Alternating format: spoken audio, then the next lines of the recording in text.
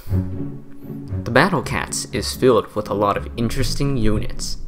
Some are meant to specialize in beating certain traits or enemies, while others can be designed for more general usage. Usually, units that specialize in dealing with specific threats tend to have a lower investment cost than units made for general usage.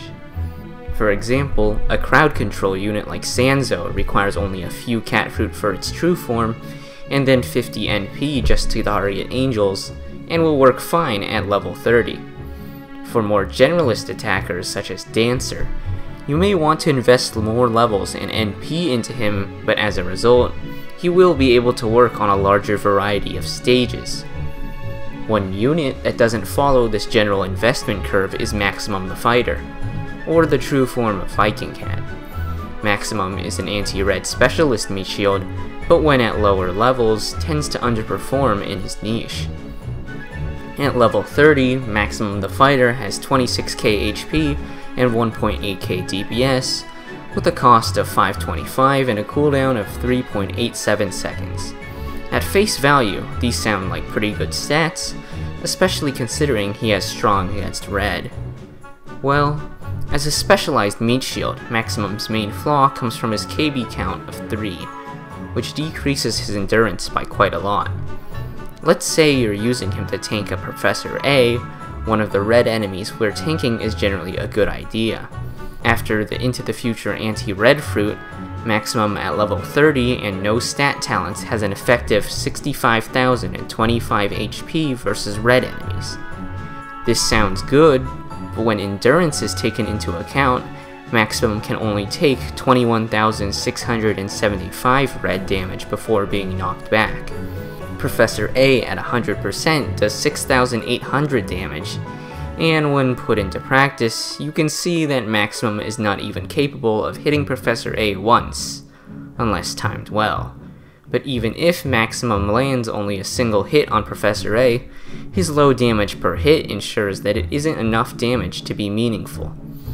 Maximum suffers from just generally having underwhelming stats, as well as a KB count that doesn't fit his role.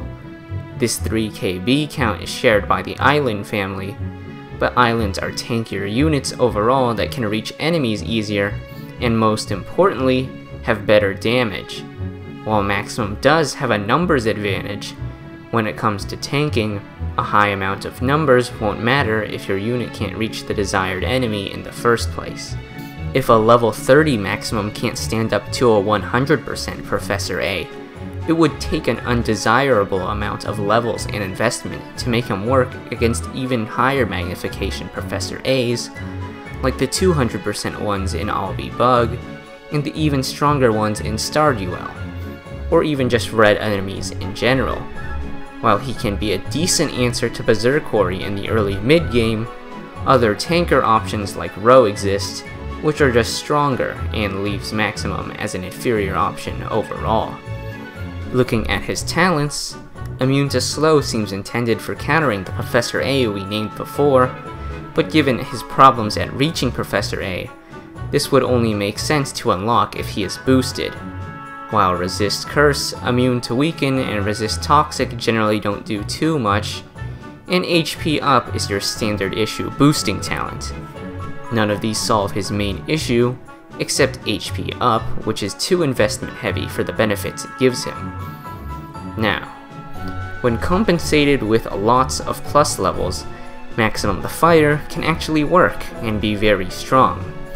Here's Seven's 4-unit 1 lineup for all of Uncanny Legends, in which he uses an absolute max level Maximum the Fighter. Clearly, this unit can do great things when at his peak potential, but getting to that point is, well, impractical. Here's another impractical unit, Beefcake Cat. Beefcake Cat serves as an alternative to Cyborg Cat, which has 11k HP and 600 DPS at level 30 before talents. For comparison, Cyborg Cat at level 30 has 9.8k HP and 1.3k DPS. As you can see, while Beefcake has slightly more HP, his DPS is less than half of Cyborg's. Luckily, Beefcake Cat has talents to fix these weaknesses. Standard 80% boost from attack and HP talents are nice, along with Surge Immunity for an additional niche, and a Strengthen ability that activates at 1/3 of his max health for even more damage. Compared to Cyborg again, his HP is quite a bit higher, his DPS only a little bit lower, but becomes higher after the Strengthen, and with Surge Immunity now. On paper, this sounds like it would make him a better unit, and well, it does sometimes. There's a big flaw. Buying all of these talents for him adds up quickly, and the cost of maxing out all 4 of these talents totals to be 490 NP. This is quite a large amount for a unit that ends up being average even after these talents. For reference, with 490 NP, you could use this all to unlock Cancan's Double Bounty, max out Cancan's Speed talent, max out Pizza's Wave talent, and max out Cyberpunk's Slow talent. Any of these, even individually, you could call more useful than all of Beefcake's talents combined. And it's not just like there are a few of these extremely good talents. There are quite frankly tons of great talents that are much more worth investing into than Beefcake. Looking at him as a niche anti-surge unit, this is useful for only a few stages, as his mediocre DPS even post-talents relegates him to really only beating the Cappy Jr. stages, and maybe a few 1-star UL stages with surge enemies, like Beyond the Haze. This really isn't worth that 490 NP, and for an additional nail in the coffin, we just recently got talents for Lil King Dragon, who not only has Surge Immunity talent, but has way better stats, a Survive talent, and a Mini Wave talent. I know that LKD has single target and needs lucky ticket farming to reach his peak potential, but even with no plus levels at just 40 and 50 and max talents, he's a strong choice on many stages. And scaling into late or end game, when given those plus levels, straight up makes him one of the best units in the entire game. The competition is simply just too good for Beefcake to have any relevance nowadays, and he remains an impractical unit. Combining the previous 2 units in a similar vein, we have Bondage Cat, which is both an anti-red tanker like Maximum, and a purchasable special cat like Beefcake. Bondage suffers from similar problems that those two have. As a red tanker, it is outshined by Roe, and not worth investing in, and like Beefcake, eats up quite a lot of NP. Although it is an extremely strong red meat shield when maxed out with talents, potentially even outperforming Roe in red only stages, it generally isn't worth getting when Roe takes less investment and works better on mixed stages. Even when it comes to restriction stages, you're better off going for another unit like Dark Laser, who has more general usage than Bondage Cat does. A lot of other special cat talents can also be seen as impractical, so I think I'm gonna stop talking about them now. For something different, Meta Filibuster proves to be a pretty mediocre option at the point of the game he is unlocked. Before his true form, Filibuster is a pretty bad option that can freeze traitless enemies, but due to a long attack animation, low uptime, and just bad survivability, he just isn't worth setting up into. Filibuster's true form takes 1 yellow Behemoth Gem, 2 red Behemoth Gems, and 5 Epic Stones. In true form, he has immunity to Curse and Surges, 575 range, and freezes traitless and relics for 4 seconds, with a 14.87 second attack cycle. This sounds like good support, and while it can be pretty decent at times, his KB count of 1 and low HP holds him back from being too useful on more stages. Now, he could potentially be useful on stages like Beyond the Haze 1-star, where he can freeze Emos and is Surge Immune to not die from Condemned Pangs, but here's the thing, you can only get Filibuster's true form after clearing a whole new world, which comes after UL. By the time you do that, you can, for a fraction of the evolution materials that Meta Filibuster needs, get Awakened Nala, which not only cleans up Beyond the Haze in any star UL, but works on a lot more stages. Of course, you still can get Meta Filibuster, but a lot of the stages he would be good on would already get shut down by Nala or other replaceable units. So realistically, you would be better off spending those 10 yellow stones on other units, especially given that Ponos adds more and more egg units every single update. Meta Filibuster could have been a solid option to use if he was available earlier, but based on where he is from progression, ends up being rather impractical, and more of just a collector's item. Our last unit today may be one that is not entirely impractical, but rather just impractical to most players.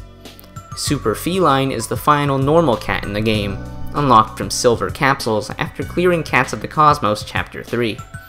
Unlike any other normal cat, Super Feline starts with a level cap of 20 plus 9, which increases starting from when you reach 10,001 user rank all the way to 15,001 user rank, by which then you reach the cap of a 20 plus 80 Super Feline and can then get his true form. Looking at his pre-true form stats, they are a bit lacking, but do get better with more plus levels. His true form gives him an HP buff, damage buff, and Colossus Slayer, but most importantly, changes him to be a full backswing rebound unit, which prevents him from rushing in without an attack ready to defend himself. A level 20 plus 80 Super Feline is actually one of the strongest units in the game, both at killing relic enemies, and even just as a rusher. On stages like Cosmic Juggernaut Max, he can survive a hit from Super Hippo and deal big chunks of damage to both the boss, and clean up the peons very well. Honestly, if he wasn't so hard to unlock, more people would realize that he's an incredibly strong unit. As stated earlier though, you need 15,001 user rank to allow Super Feline to reach this point, and 10,001 user rank to even start boosting him up. Being an anti-relic, Super Feline's best usage would be in the Uncanny Legends, but most players aren't even close to 15,000 user rank upon clearing the Uncanny Legends.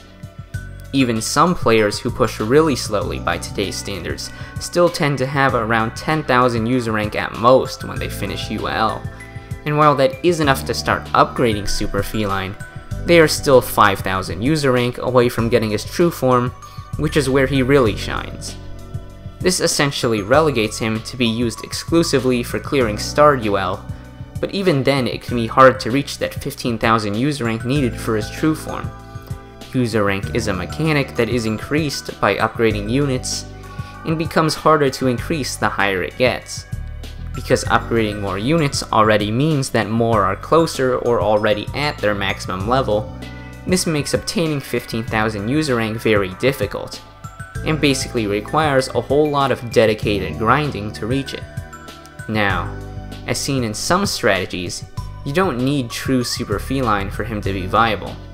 Super Felines with only some boost, say at the plus 40 to plus 50 level, is still a decent choice for clearing out relic peons like Surrels and relic doges in starred UL, but even then, there are still alternatives that do the job just as good, if not better, than an unmaxed Super Feline.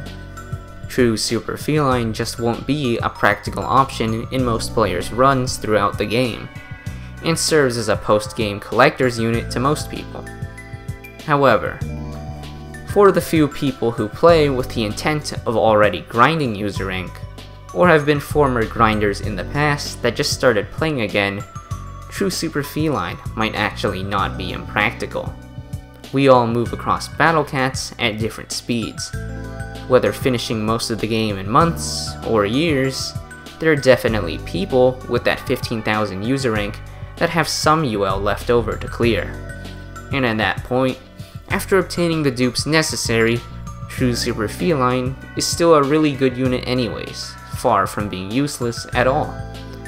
So in the end, while not an optimal choice for most, with Battle Cat's open progression path and varying clearing speeds, some players can turn the impractical into practical. Thanks for watching.